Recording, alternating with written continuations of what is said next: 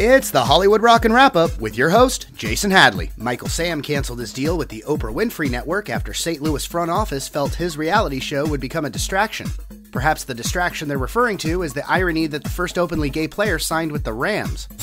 Currently partying it up in London, Lindsay Lohan recently posted a video of herself dancing under the influence on Instagram.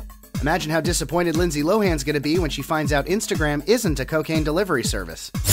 A courtside fixture here in LA, legendary actor Jack Nicholson snubbed a kid looking to shake his hand at a recent Clippers game. Considering the Clippers lost, it seems Nicholson refusing an autograph turned out to be the most successful pass of the night. Get ready for the launch of National Marijuana News covering stories and issues related to medicinal and recreational marijuana. However, don't expect CNN-level ratings considering potheads have an appetite for everything but news.